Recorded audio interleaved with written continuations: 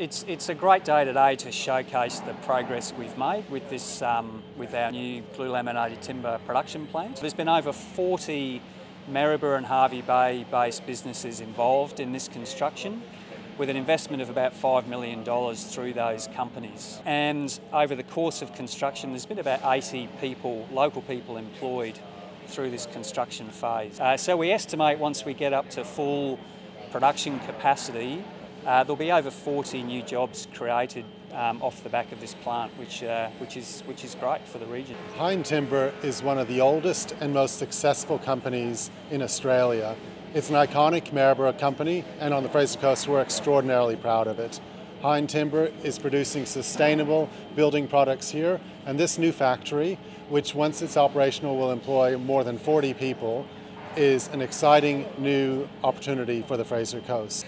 It's great to be here today, and this is of course a collaboration between Hyne and the state government and the council. We're all working together for the benefit of jobs on the Fraser Coast and particularly in Maryborough City. And we've got to thank the officers and the people from state development who've also worked very hard on this project along with myself and the minister. And this is what you get when you get all three levels of government working with companies, and a company that's been in Maryborough as long as Maryborough's been here. And it's great to be working with Hyne to produce this great facility which will put us on the map not only in Queensland and Australia but worldwide.